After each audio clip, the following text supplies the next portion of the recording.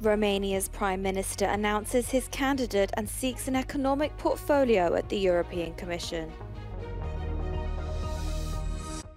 The Institute for the Study of War believes that Ukraine's Kursk incursion proved Russia's border is not impermeable. Blood supplies are flown between hospitals by drone in a trial scheme that could be rolled out across the country.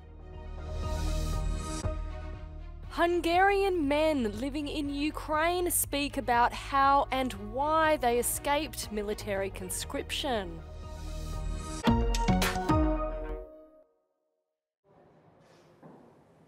Romania's Prime Minister Marcel Ciolacu met with European Commission President Ursula von der Leyen in Brussels to discuss the country's candidate and portfolio in the new executive term. Similar to Italy and the Czech Republic, the Romanian leader declared he wanted his commissioner to have a portfolio linked to economic policies. Îmi doresc un portofoliu cât mai relevant, ținând cont că suntem a șasea țară ca și mărime din cadrul Uniunii Europene. A vorbit și domnul președinte pe extindere, deci vom vedea. Eu mi-aș dori să rămânem... Portofoliul pe extindere e mai mult politic.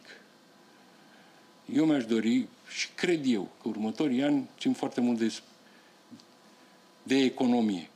Sunt despre economie. Mi-aș dori ceva în această zonă. Ciolacu's pick for the position is one of the vice presidents of the European Parliament, the socialist MEP Victor Negrescu.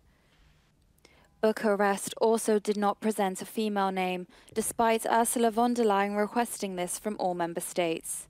Negrescu justified his pick to Euronews by arguing that the last two Romanian commissioners were women and emphasized his youth instead, as he is 39 years old.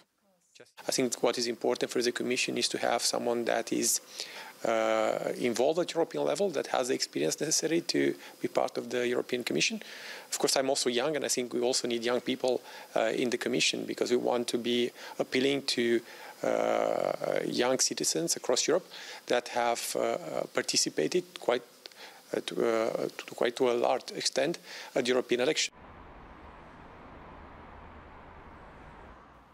The Prime Minister will only make the official announcement on August 26th, after a final battle with the other two parties in the government coalition, who have also presented candidates. Negrescu has been in the European Parliament for around a decade, interrupted by a year's experience as Minister for European Affairs. Ursula von der Leyen expects to receive the names of all the candidates from countries by the end of August.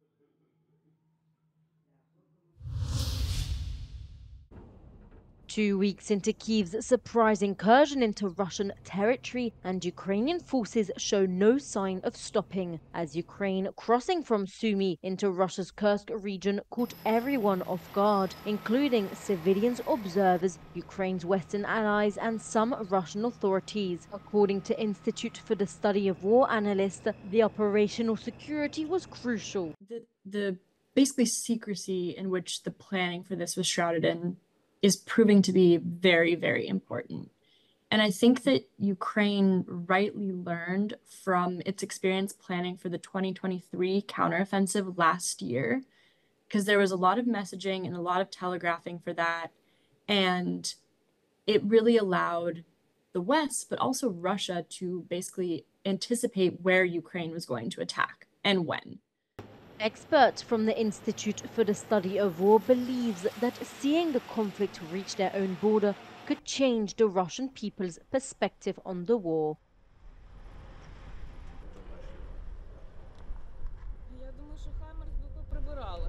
There's so many nuances that right now seem very fresh, but I think will generate discontent in the long term. The use of conscripts, for example. And then more broadly, that idea that the Russian border is not impermeable, that it is actually a vulnerability, and that Russian society needs to start seeing it as a vulnerability. I think that will change a lot of the ways that Russian societies viewing the war and seeing kind of how the war can actually be felt by the Russian domestic populace, whereas they've been very largely apathetic towards it in the past. Ukraine claims to have seized over 1,000 square kilometers in the Kursk region, surpassing what Russia captured in Ukraine over 8 months. Yet the term war remains banned here, as it does throughout the rest of Russia.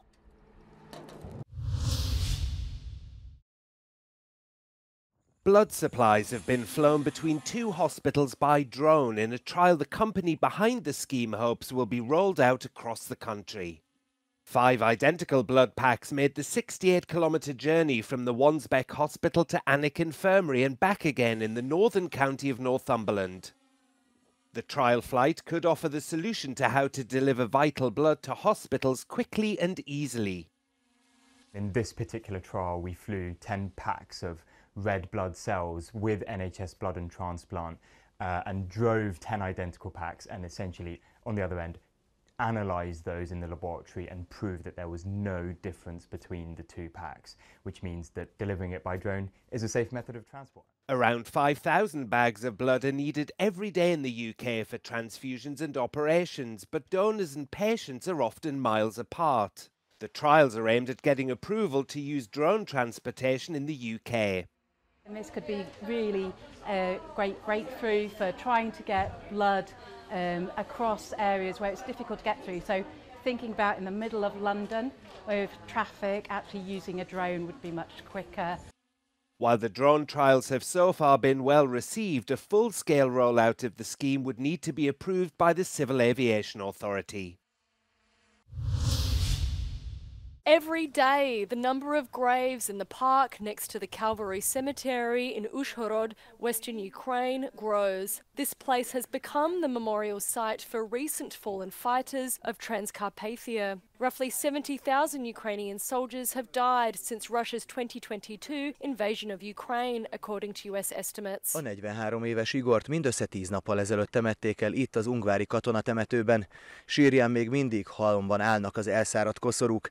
Az utóbbi időszakban szinte minden napra jutott egy gyászszertartás, a bujdosó katonaköteles férfiaknak pedig egyetlen bűnük van, hogy nem szeretnének ide kerülni. Some Hungarian men in Transcarpathia went home to escape Ukraine's military drafts. Others did not.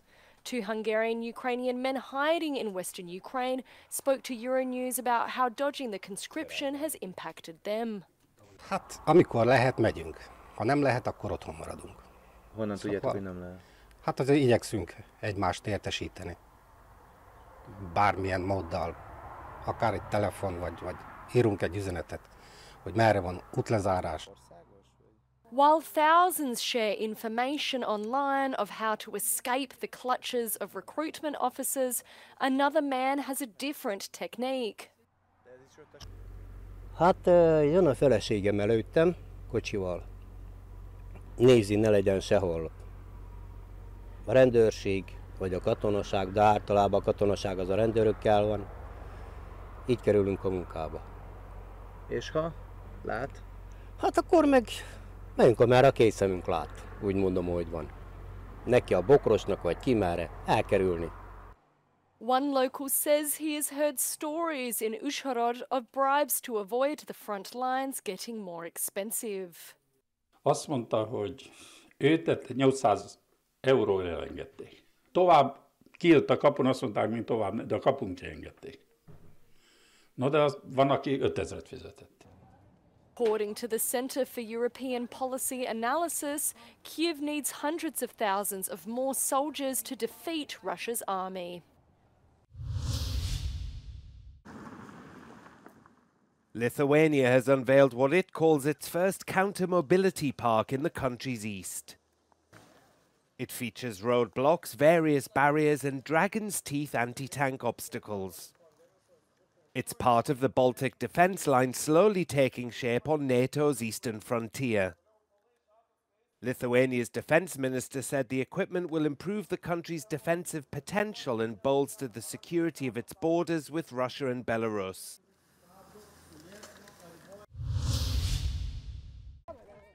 A mobile ramp, a giant swim belt and 2 helping hands. That's all it takes to enjoy the summer in Balaton, even for those who live their whole life in a wheelchair. After a 4-year break, the Maltese charity service has held its 5-day youth camp, in which 105 people with physical disabilities participated in, each with a volunteer by their side. Balaton a mi rivieránk, úgyhogy ide tudunk jönni, fürdőprogram van, kivisszük őket a vízre, most pont amíg beszélünk vitorláznak, egy része a strandon van, sokaknak ez az első alkalom, amikor víz közelbe kerülnek és kimennek a vízre. The campers could enjoy a sports exhibition featuring para-athletes, alongside a fun fair with bull riding, skill games and target shooting. They could even race cars with their minds. For Richard, this is his 6th camp. He says the most important thing is that there are no barriers and anyone can make friends here. Egészségesek és sérültek együtt tudják kiegészítve egymást segíteni és programokat együtt megélni. Young people can finally party together. During the day, they sing retro hits on the sailboat, and in the evening, they can have a beer or 2 during the concerts. Itt 4-en fociznak kerekes székekből, pedig közülük csak egy fiatal mozgássérült. Ennek a tábornak pont az a lényege, hogy egészségesek és fogyatékkal élők együtt érezzék jól magukat, és minden fiatal megértse, hogy milyen lehet tolószékbe kényszerülni. Siposegyi Zoltán, Euronews Balatonfenyves.